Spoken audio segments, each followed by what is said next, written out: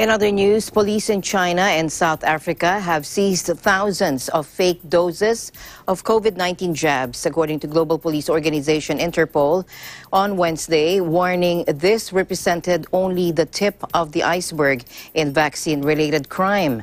The Lyon-based Interpol said 400 vials, equivalent to around 2,400 doses, containing the fake vaccine, were found at a warehouse in Germiston outside Johannesburg in South Africa, where officers also recovered fake masks and arrested 3 Chinese and a Zambian national. In China, police successfully identified a network selling counterfeit COVID-19 vaccines in an investigation supported by Interpol, which has 194 member countries.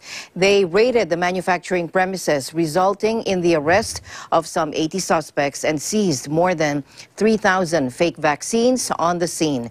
Interpol earlier this year issued an orange notice warning authorities worldwide to prepare for organized crime networks targeting COVID-19 vaccines, both physically and online.